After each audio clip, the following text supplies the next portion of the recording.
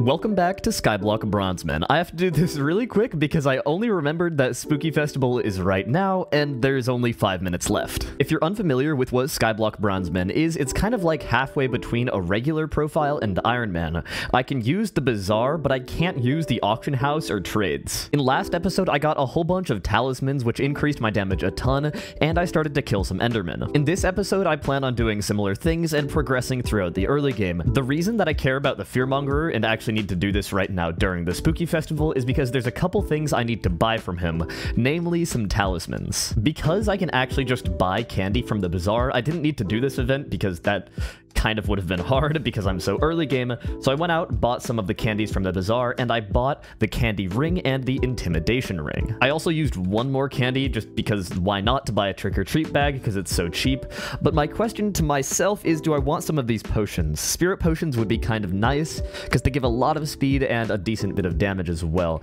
so I think I'm probably going to get some of these so I can start doing Zealots later in the video. Since the last episode, I've been collecting minions a whole bunch, so I actually unlocked most of the things that I need. I'm going to collect my minions one more time before I look at what I've unlocked, and so I'll see you back once I'm done with that. With that all collected, I can sell everything I have for around 300,000 coins. I'm a little bit too lazy to set up sell orders right now, so I'm just going to insta-sell it, and that means in total I have 5.7 million coins in my purse. During the last episode, you already saw me unlock the gravity talisman, but I'm really close to the rest of the ones that I'm going for, and most of them I already have. The only one that I don't have is the experience artifact, which I am pretty close to. I already went out and crafted the piggy bank, so that one's done, but the next one that I'm gonna have to do is the quartz one, or the day and night crystal. Each of the day and night crystals costs 1 enchanted quartz block, which is 400,000 coins, so I can buy 2 of those, and they each also require 4 enchanted quartz, so I'll buy 8 of those. One formation like that to craft one of them, that's the day crystal, and the other formation is like that, and that crafts the night crystal. Next up is the night vision charm, which is 4 of each enchanted mushroom, so this one is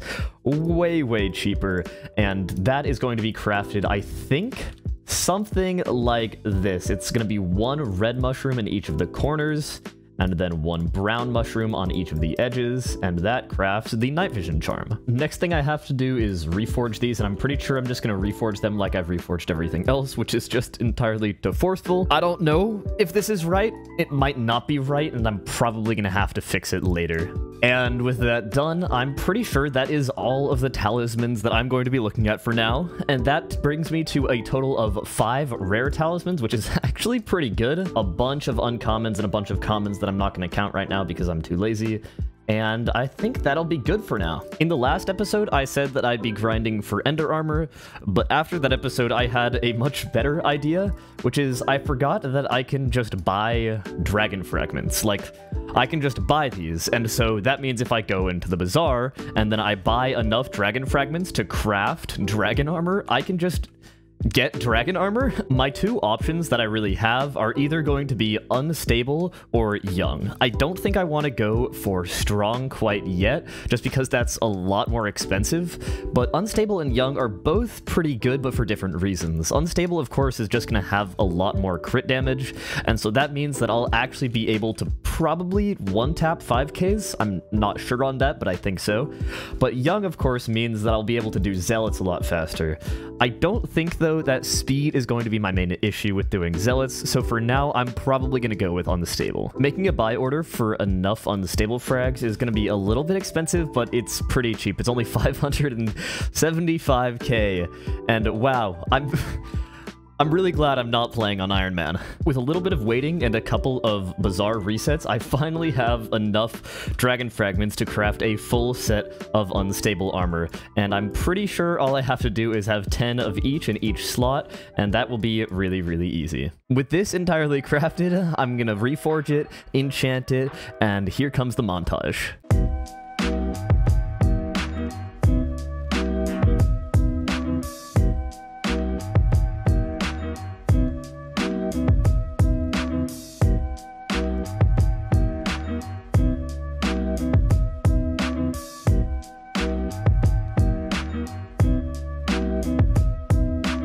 With that all done, I can finally try on and use this set.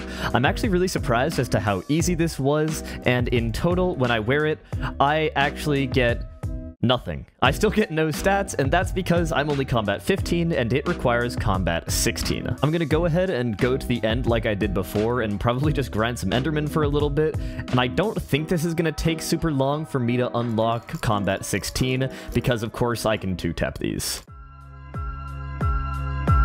Okay, I was tired of not having a god potion because I kind of feel like that'd be really useful now, so I went out, bought a god pot, the very first thing I've bought with bits on this profile, and it's just because I'm really, really lazy.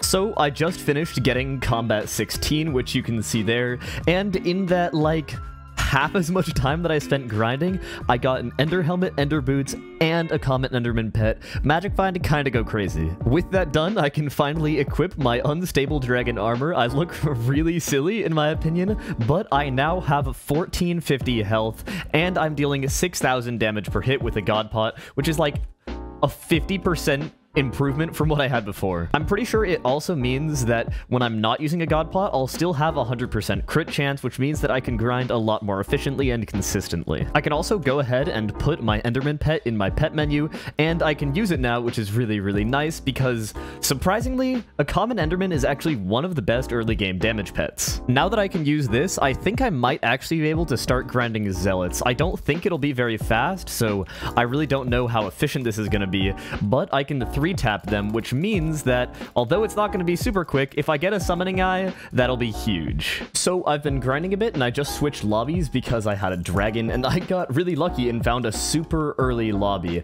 In total, I haven't really gotten anything useful yet, don't have any eyes, but I did get an obsidian chestplate, and I've been getting a ton of ender pearls, which are a little bit of money. Also, because my enderman pet is only common, that means it levels super, super quickly, which is why I said earlier that it was one of the best early game pets. I realize I didn't actually explain why that is, but yeah, it's because it's common, so it levels super fast, but it still has decent stats. Like right now, it's giving me 36% crit damage, and it's only at level 48. That means once I level it up a decent bit more, which is really, really fast, of course, I'll be getting it to like 80 crit damage once it's max, I'm pretty sure, which is going to be really, really good. It also has the somewhat useful perk of making me take less damage from end mobs, which is really nice because I can just kind of tank through these guys.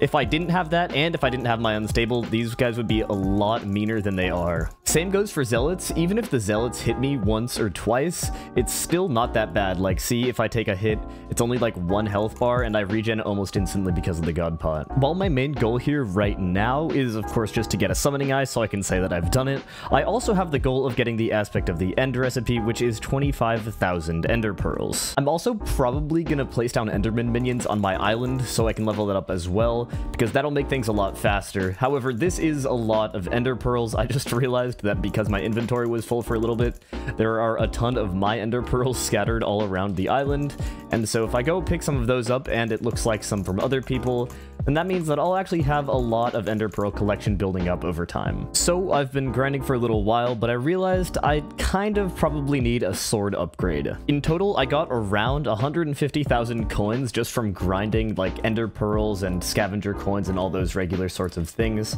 And I have another 70,000 coins, which I can collect once these strong dragons fragments sell.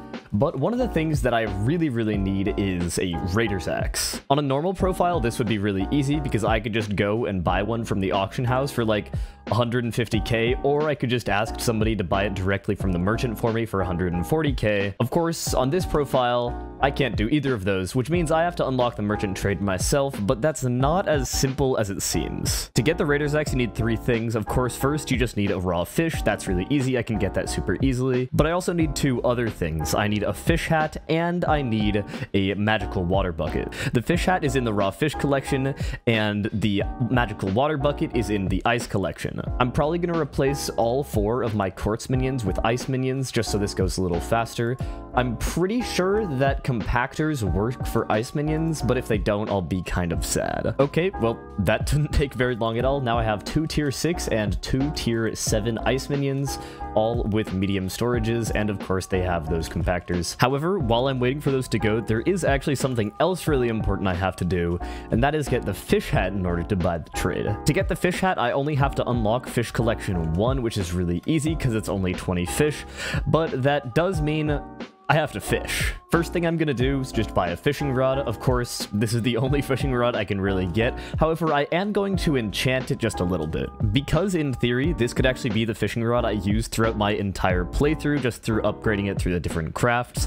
I'm gonna put some decent enchants on it, because why not? They're gonna stay around until I lose it, I guess. Okay, I went ahead and enchanted it. Yes, it might be a little bit overkill just for a regular vanilla fishing rod, but that also means that I can go ahead and use this to start fishing.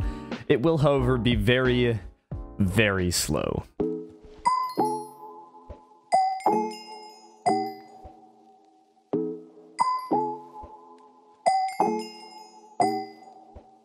Okay, well, I fished for like 5 minutes, got to fishing 5, which was actually a lot faster than I remember it, and I unlocked the fish hat collection. So that means I can go ahead, craft the fish hat, it's really cheap, and now all I have to do is wait for my ice minions to be done, and I can go buy the Raider's Axe. I've also been fishing long enough to see if the compactors work on the ice minions, and okay, they do. That is a big relief, and that also means that all I have to do is kind of just wait. So I actually ended up going to bed, and I can see now that I have woken back up, I have a ton of ice collected here, so I can collect it. Even just one gets me all the way up to ice collection 5, so I'm pretty sure if I collect all of these, it'll get me at least to ice collection 6 or 7. I'm also gonna go ahead and collect the rest of my minions, since, like, why not? And I'll be back once I've done that. Oh, I also just realized that I don't know when this happened, but I unlocked the feather ring.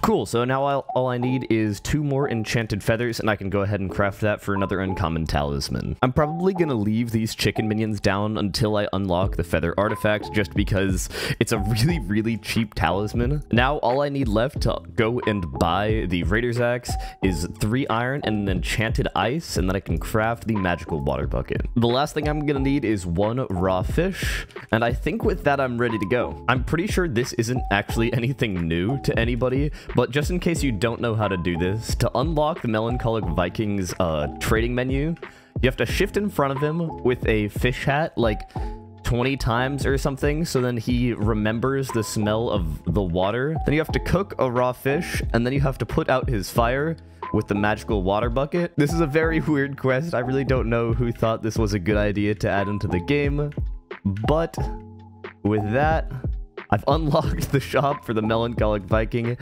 and I have enough coins so I can go ahead and buy the Raider's Axe. Now that I have this, there is a couple things that I need to do, namely enchanting it, and that will be a lot of Grand XP bottles, and so I'm gonna probably just put that all into a montage, and I'll see you guys once I'm done with that.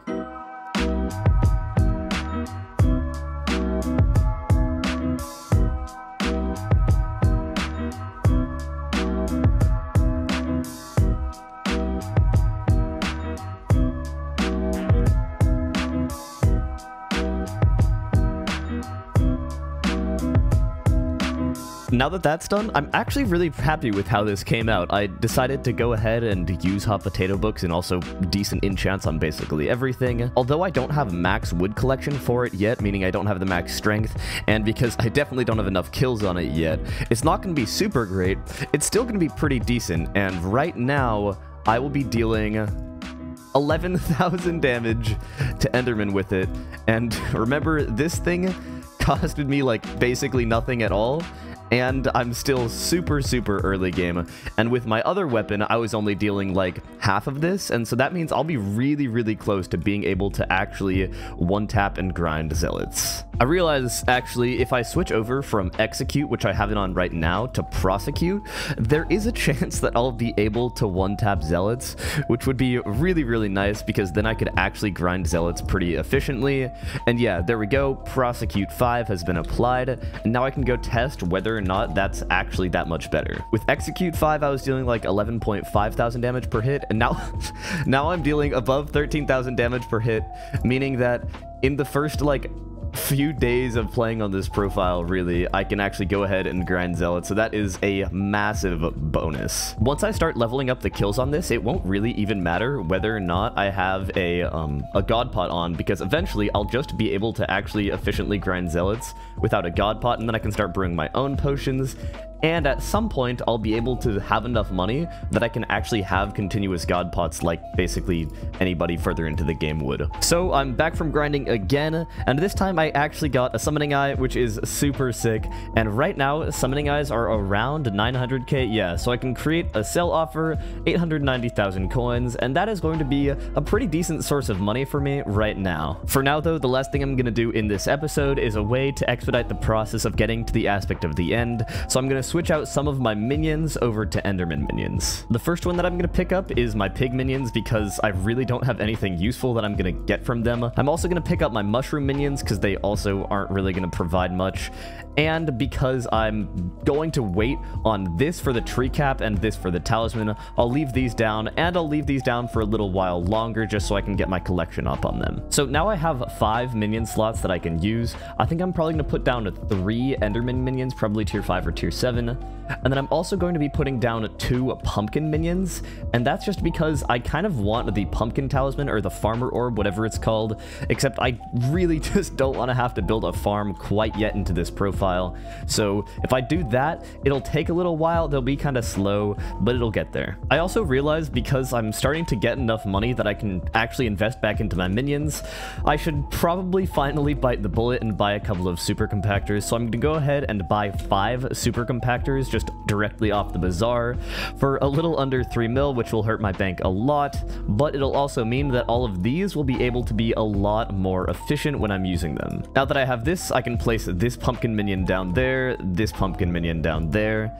and I can give it a super compactor and a medium storage. With all of my minions now set up with super compactors and of course with their storages, I think I can pretty safely say that I've done everything I wanted to do for this episode. I'm very close to having my feather talisman done and the lapis artifact, which has taken so incredibly long to unlock, and I'm super close. Oh, wow.